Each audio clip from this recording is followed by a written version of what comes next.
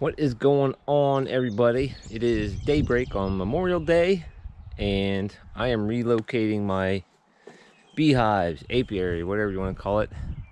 My brother is selling me a piece of property that I hope to build a house on some year, hopefully next year, but I am slowly moving stuff over. I've already moved the shed over. I've already taken out my fence here. That's already moved over there, and got a bunch of my equipment loaded up so far. Got a little more to load, and they're gonna haul it over there, and I'll show you my new piece of property and get these girls unloaded, maybe split apart a little bit.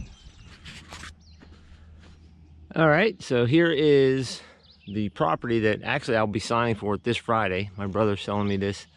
Oh man, it's awesome over here.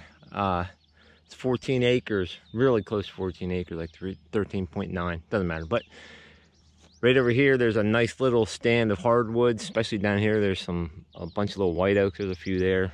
But if Lord willing and it comes to fruition next year, might have a little house stuck right over here, a nice small house. We've already brought some blueberry bushes over here. The local blueberry farm, they have probably 2,000 bushes, I think they said. We went and purchased some. They were selling these bushes. I mean, these bushes are probably, let's see, I'm 6 foot tall, and they're still a couple feet taller than me. They're like 8 foot tall. And I mean, they're pretty massive. So they were selling these for 50 bucks a plant, but you had to go dig them out yourself. My brother took a skid steer and dug plants out. I think my family all together, I think we bought about 18 plants off of them the other day. So I bought 3 of them. That was just a little chunk that broke off, so I stuck it in there, and I have 9 plants at my house that I'll be moving over here eventually. So hopefully I have a nice little blueberry patch here. And I learned just from watching and talking to the guy that has the blueberry patch, honeybees don't pollinate these a lot. They do pollinate them, but one of the main pollinators is bumblebees. So you see bumblebees all over the blueberries. And here is my little setup I got going to put my bees in. There's the fence I used to have at my house. Moved it over, and I got a giant mess going on here now. Got a couple splits here. I don't think they worked. They'll be getting mixed in with another hive, I think. And I got my sister's split here as well. But moved a little shed over here to put all my beekeeping supplies in. Hopefully I can keep that more organized than I used to. And I'm gonna be moving these in. That taller hive, my plan is to split that into 2 different hives. I've seen people do splits like that where they take a hive that has 2 deep hive bodies and just basically break them in half. So I'm gonna try that right when I'm taking these girls apart. So this is an awesome place over here. This is just, I don't know, it's awesome. Sort of tucked in here, nice and secluded. There's some farm fields up here. I actually caught my first 2 fox right back in the fields here when I got back into trapping. My brother helped me out with cable restraints. I caught a red fox and a gray fox back there. So it's really cool. I'm gonna get to bringing all this stuff into the shed, moving the bees in there. Once I get them in there, and once I start splitting that 1 1/2, I might turn you back on. And this is my first time I'm gonna do a split like this where I completely split a hive in half. But I've seen people do it. It seems like it'd be a really effective way. And this seems like a really good time to do it when I'm completely relocating my bees. I'm gonna orient one box one way and one box the other way. So I got another bottom board set up there facing that way, and I'll face the other one this way. Hopefully I'll find my queen, and I'll know which box has the queen. And the other one, I'm gonna make sure it has everything in it. Bees, fresh brood, fresh eggs and stuff, so they can make themselves a new queen. So I'm gonna get this rolling, and I'll be in a suit from here on out, I'm sure, because these girls are gonna be riled up, I think. Maybe not, I don't know, we're gonna find out. Get the super off of here. There's not much going on in that. Got the burr comb here, clean that off. Yeah, I'm gonna hopefully find my queen. They're not coming out and attacking like crazy though. They're not as bad as I thought they were gonna be. Still gonna give them a little smoke here. I'm gonna set this hive body on that new bottom board. Ah.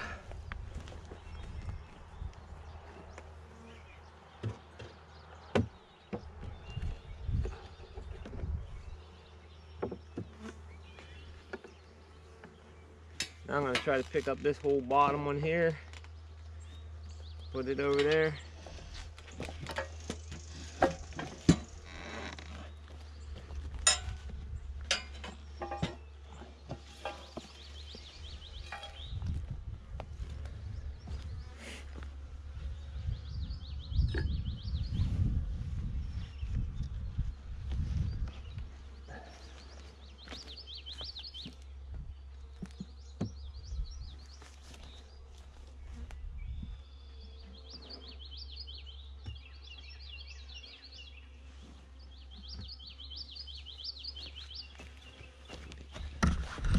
I cannot believe how calm these bees are.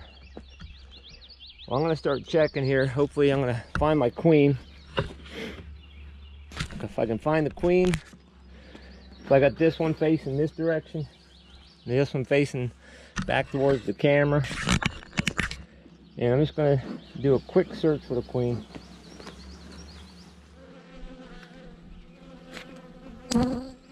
Okay, so I found the queen. She is right... No, I lost the queen. She's here somewhere. Some of you guys are probably watching her and saying, there she is. She is right here, crawling up through here. So I know what box she's in. I'm gonna add a box, add another deep hive on here. So I know this one has a queen over here. Now I'm gonna check this hive right here and make sure that it has fresh eggs and stuff in it. And then I can get these ones wrapped up. Okay, so life is good right now. I got tons of, there's fresh cat brood here. There's fresh eggs in these cells right here. So they have the ability to make themselves a new queen. And we'll see how this type of a split goes for me. I've never did one this way. My other splits I have not been that successful with this year, so I'm hoping for better things to come from this one. So I'm just going to check a few more frames here. Completely capped brood. They'll have plenty of bees in here.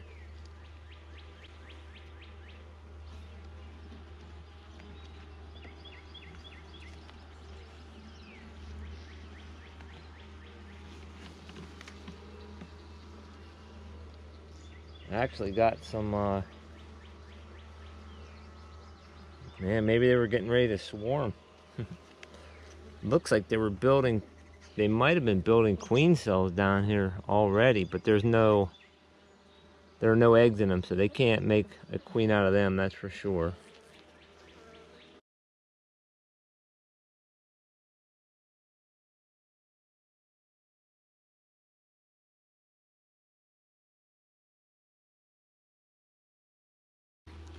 Okay, so the rest of this stuff is just going to be a lot of busy work, putting stuff together. I will turn you back on and just give you a quick final look at how everything is here. Okay, so I got to get this on video, especially for my sister. This is the split that I made for her when I found all the queen cells in her one hive, and I just spotted a virgin queen in here. She's not laying yet, but they just hatched not too long ago. Here's the open queen cell right here. I just saw her here. She's not big yet to really spot easily, but I really want to find her, especially to show my sister. She could have scooted to the other side. I'm gonna look here for her. I think I just spotted her. She did crawl on the other side. She is right. Man, I don't know if you're gonna be able to see her or not. She crawled to the other, right here she is, right here. I don't know if you can see her or not, but she's got a way bigger thorax than the rest of them, her body, whatever it's called. Cool beans. Cool beans. There you go, Sister Kim.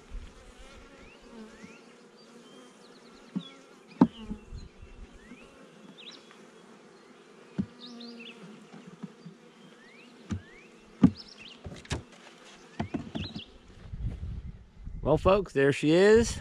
Let's see, what do I got here? I got, that hive has a really strong queen in it and a fresh box on top with all kinds of stuff. The frames have all kinds of stuff in them.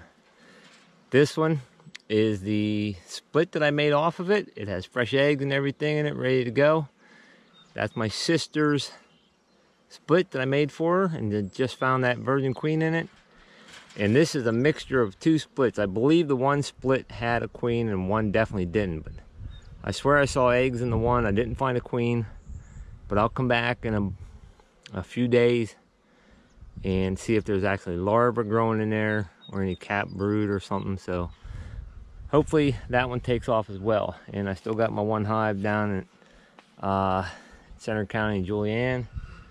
Got a big stack of just all kinds of frames in here. It has all kinds of stuff in it: honey, pollen, nectar. I'm leaving that open until we have a definite rain coming, and I'll put a lid on top, but I'm just letting them rob that. I'm gonna let it open so hopefully that wax moss will stay the heck out of there. So that's about it. The apiary has been moved. I'll come back later today, and I need to fix up my gate a little bit here. I don't think it's quite bear proof yet, in my opinion, but I need to get my other latch fixed down here. And got all my surprise screws up here for the bear if he decides to crawl over my fence. I'm sure he could rip the fence off, but I think the easiest route is going to be to try to crawl over it. Hit them. It might be a hurt piece. So thanks for watching my video, and if anybody's interested in seeing any of my transformation of my property, clearing out brush and everything, let me know. I'll put some videos of that. I might put some videos just for myself, just to have like a some documentation of it, and so I can go and see it myself in progress. So thanks again for watching, everybody. Have a good one, and God bless you all.